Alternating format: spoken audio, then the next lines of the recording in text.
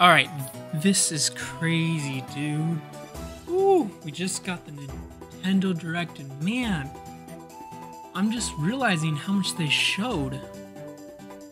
Like, I really enjoyed that Direct, but looking back, I'm just like, man, there was a lot of stuff I'm probably gonna get. Like, Pikmin 4, I've never played a Pikmin game, right? But this one looked really good. And, you know, I'll probably pick this one up. It's still possible I won't, but, I mean, come on. I mean, yeah, I'll more than likely pick that game up. And then we got, you know, we got to see the Splatoon 3 expansion pass. That looked clean.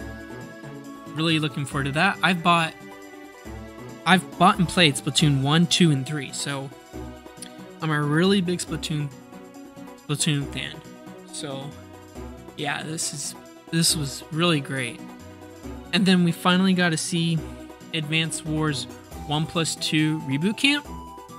I played the original Advance Wars 2, and man, I had a lot of fun playing that game. So I'll definitely pick up that game, yeah. And it's only coming out in a few months, so that's gonna be really great. And then we saw Octopath Traveler 2, more of it, right? And I didn't play Octopath Traveler 1, but I have played Live Alive and Triangle Strategy, and those games which were amazing. Really high quality. I didn't play Octopath Traveler 1. I did play the demo, but I didn't play it. I don't have a good reason. I just didn't play it. I don't know.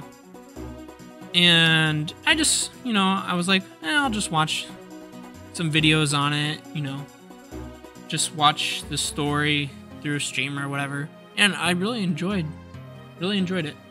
So I might pick that one up. We'll still see about that one. But yeah, I'll probably get it. And then they announced the Game Boy and the Game Boy Advance for Nintendo Switch Online, which was awesome. But the main two things like I was really hyped for was Mario and Luigi Superstar Saga and The Legend of Zelda: The Minish Cap. Both of these games I've played and beaten multiple times. I think it's twice. And yeah, I really liked playing them. And then Mario Kart 8 DLC, right? We got that. We got Birdo. Awesome. And then we got the Yoshi Island course, which was great. And I play a good amount of Mario Kart 8, so that was awesome. And then, like, I still can't believe it. Like, they just show Professor Layton and the New World of Steam. How is this possible? Like, when does this even take place? I don't know. But I played the first Professor Layton, and I actually haven't played the other ones, but I really enjoyed the original. So I'm definitely picking that one up for New World of Steam. And I don't know if there were more on the DS, but on the Professor Layton games, but I know I didn't get the 3DS ones because I actually never got a 3DS. Only had a Wii U. And then, yeah, Tears of the Kingdom trailer was top notch. They didn't show that much, but what they showed was great. Yeah, that Direct was pretty fire for me. Now, I know that a lot of people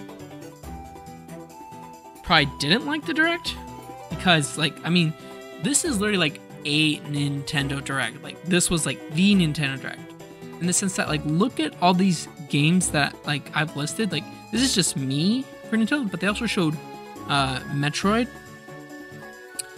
Fire Emblem DLC. Trying to remember the other stuff. But yeah, they showed so much Nintendo games.